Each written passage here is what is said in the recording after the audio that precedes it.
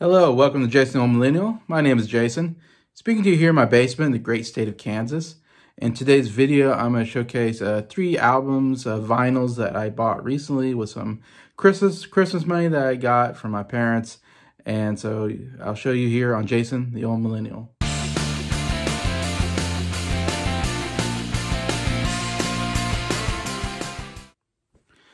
Hello everybody, hope everybody's doing well here. I think it's a Tuesday afternoon, evening, if I got my days right. Yeah. After you work some night shifts, you forget what day it is sometimes. But yeah, doing a video here. This last week or so ago, whenever it was, went home and visited my parents for Christmas. Got to open some gifts. Always a good time. Getting Christmas dinner. Getting to see all the family. And one of the things I got was some money from my parents. My parents gave me some money, and I thought, well, I need, what do you do when you get money? Like, put in the bank, invest it? No, I'm gonna go buy some vinyl, of course. What else are you gonna do when you get money that you didn't earn, that people are just giving to you? They're like, okay, I gotta buy something fun. It's kind of fun money. Anyway, so I'm very generous. My parents still giving me money here at 39 years old. Very generous people, my parents, and I really appreciate them sacrificing and still to this day and giving me some money anyways. And so I went to Barnes & Noble's, which I don't know if that's a place to go to get vinyl, but I thought about going there. It's a little bit better vinyl choices than Walmart, I would say. I usually go to Walmart looking for vinyl. One day I'll go to an actual record store. There's one in Parkland, I think that's 45 minutes away or so, that I know Randy Nelson recommends. So I know someday I'm thinking I need to probably go out there to Parkland. I might be saying that wrong. But yeah, so yeah, someday I'll go there and get them. But this time I went to Barnes & Noble to see what they got. I mean, not a huge collection, but they definitely had some really good records there that I really wanted. So with the money I had, I was able to afford 3 records, 3 vinyls. Anyways, and I picked the 3, maybe some of my favorite vinyls of all time that I don't have, that I really wanted in my collection. So I was very happy to get these. First one I'm going to show, kind of in chronological order actually, is Crosby, Stills, and Nash. This is their first album, came out in 1969. I like this cover. I never realized there was a guy looking through the window. Who's that guy? I don't know. I didn't realize, but pretty simple shot there, just of the 3. Crosby, Stills, and Nash there. Just sitting on a couch outside for some reason. Chilling, I guess. But yeah, it's crazy. This is their first album that they came together. It's, to me, the Crosby, Stills, Nash is the first super group. All 3 came from Hall of Fame bands. Nash came from the Hollies, Stills came from Buffalo Springfield, and Crosby came from the Byrds. I mean, so you got some really great 60s bands, and 3 of their members coming together, forming this super group, this trio. And so all 3 members are able to write songs for it. And Stills was kind of the mastermind behind it all, from what I've read, and really was big on producing it, kind of, and filling in areas he thought needed to be filled, basically. And he worked all night and getting this album. And man, this is one of the greatest albums for me of all time. It's my favorite Crosby, Stills, and Nash album by far. It's crazy how the first album, and they just absolutely knocked it out of the park. I mean, absolutely amazing music. You got the gatefold here thing, right? You got the members there wearing some cool, must be cold outside. Got some cool coats there. Take out the track listing here.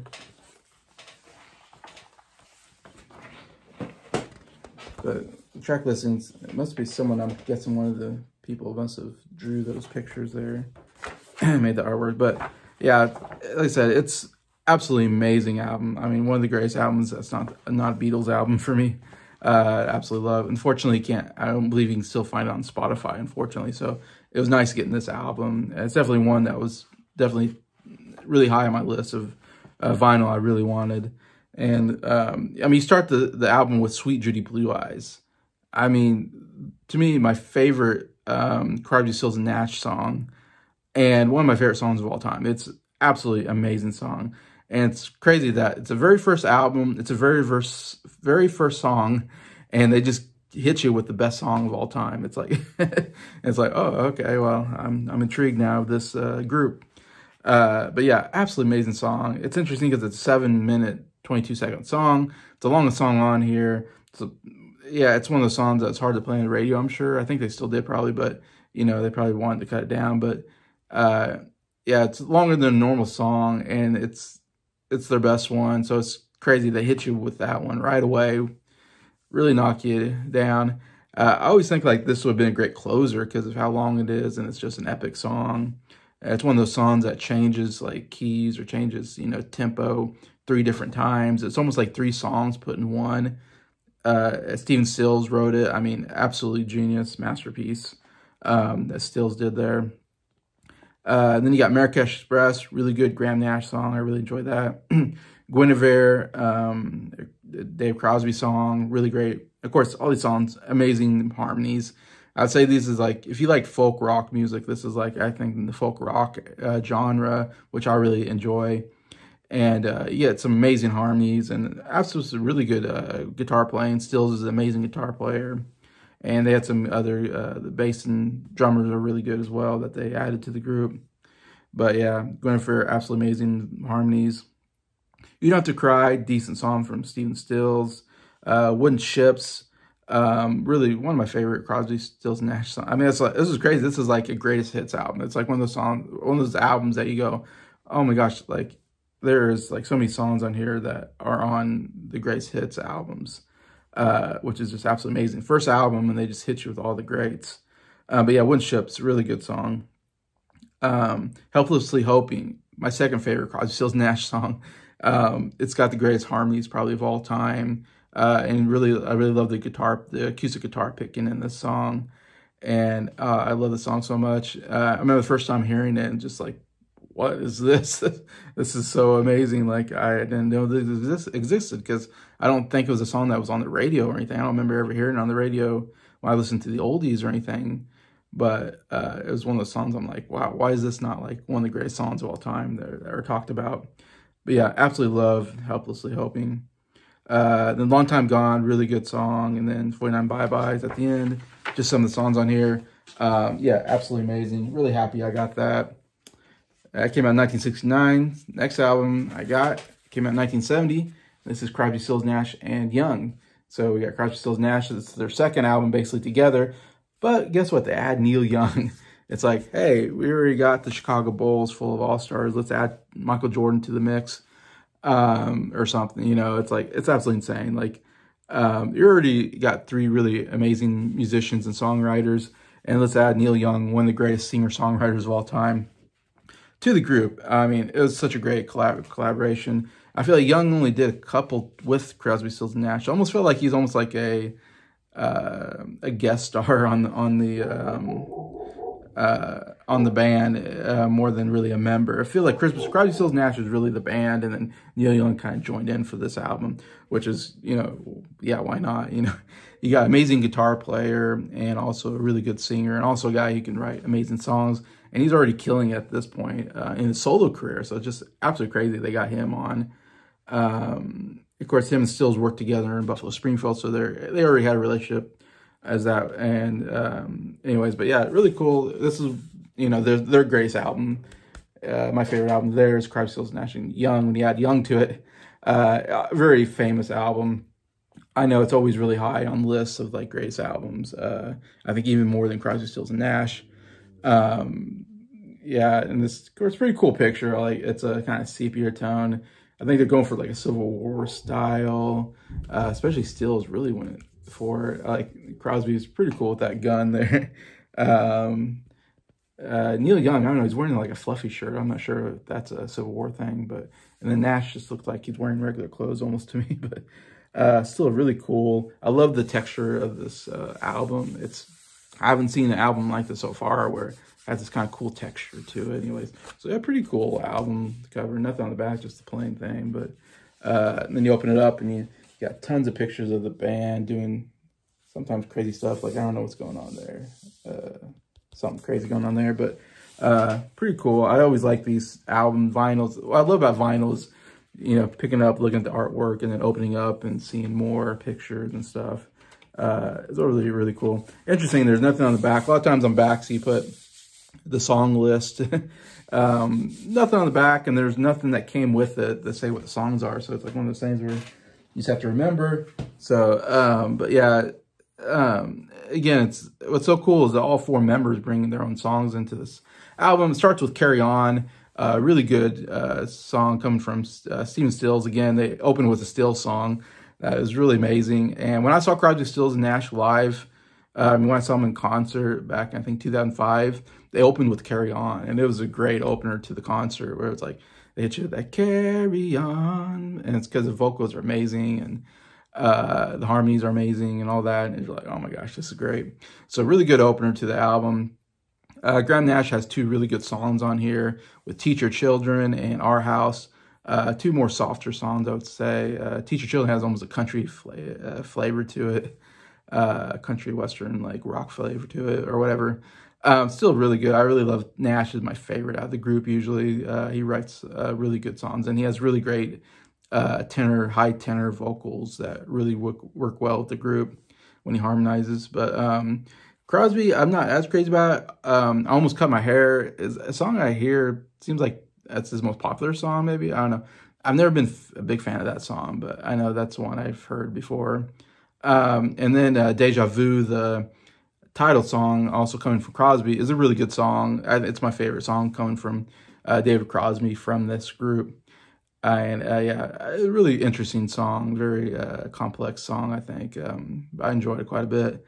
Like I said, Stills brings Carry On. Then I'm already forgetting what the other song is. I know he brought another song in. And then Neil Young brought in Helpless, which is probably my favorite Neil Young song coming from the group. Really great song, of course. Amazing Neil Young vocals. Oh, Guinevere's on here. No, that was on the other. Never mind. That was on the other one. I forget. I'm already trying to think of what was on this album because I don't have the track list in front of me. But yeah, Helpless is a really, really great song. I love Neil Young's high vocals on there. And the rest of the group, he sings the verses and the rest of the group comes on the chorus. Absolutely beautiful. Anyway, still just a really, really solid album. Another album, one of my favorites. Really happy to get onto my collection. And the last one, but not least, I got Who's Next, the great Who album, which came out in 71. So I have 69, 70, 71. I mean, some of the greatest albums of that period, in my opinion, I got. And yeah, this definitely was one I had to get on vinyl at some point. I always thought there's certain albums, like I do CDs too, but I feel like the really big albums that I really love, like I think of like, man, I really want to get this on vinyl because I feel like that's where it belongs. Like that's where it came out on vinyl, probably originally, and that's where people originally like heard it. Even though this isn't original, like pressing, whatever. But so I just feel like I'm owning a piece of like rock history, you know, with these vinyls that I absolutely love. But yeah, absolutely amazing. By far my favorite Who album. Doesn't even come close. This actually is the only one I've got now that has like a back, there's a kind of interesting picture of them. I don't know what they're doing, some kind of basement, but it has the track listing here. So it's nice to have the track listing on there and go, okay, remembering what was on here. But yeah, one of the greatest rock albums of all time. It's definitely high on my list, my top 100 favorite albums. I'll definitely get to it. All 3 of these albums I haven't gotten to yet on there, and they were coming up. Anyways, but yeah, you start with Baba Harali. I mean, amazing opener, just a cool intro, definitely very memorable. And then you got Bargain coming after that, really, really good rock song coming right after that. You know, Love Ain't For Keeping, I think it's pretty good. Song Is Over, I really like. And then side 2 starts with Getting in Tune. I really like that song. Almost kind of, what do you call it? Underrated songs on here. They're more softer songs.